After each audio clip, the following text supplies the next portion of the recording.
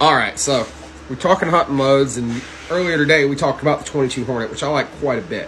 Today we're going to talk about a real barn burner of a 22 caliber hunting cartridge, and that's the 22 250. All right, I want to like the 22 250, just because of the insanely high velocities on it. I'm not 100% positive on barrel weight or barrel life. But you know what? I know plenty of people that deer hunt with the 22 250. I know a couple, and it does the job quite well. But it's really suited for small game at long ranges. Basically, you take your 5.56 and you feed it a whole bunch of anabolics, but it doesn't get bigger; it just gets faster.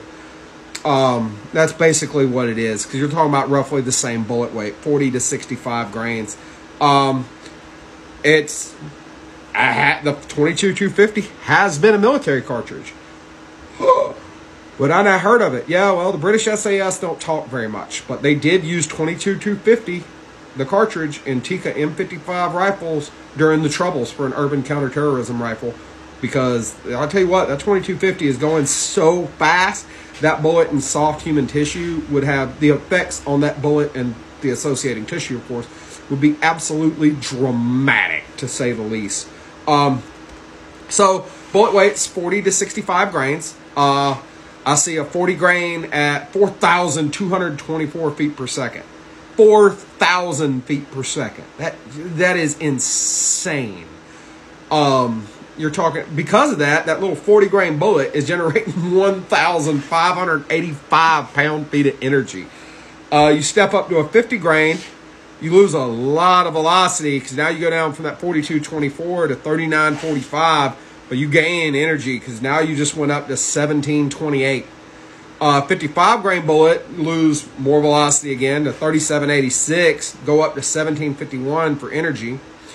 The 60 grain at 35.80 is pushing 17.08 for energy. And the 64 grain at 3,500 is hitting 1741. So if you're really looking for energy, then your best bet with the 22 250 is going to be that 50 grain loading. And I can't stress enough, that's still pushing 4,000 feet per second. And I cannot stress enough what the effects on the anatomy of a mammal, whether that be a deer, an elk, whatever. I mean, I wouldn't want to go after an elk for one. It's a little big. But like a deer, or even a person that means to do bad things to you, and all you have is your long-range fucking pronghorn rifle, the effects on the body would be absolutely dramatic because of that. 22 250, very solid cartridge choice.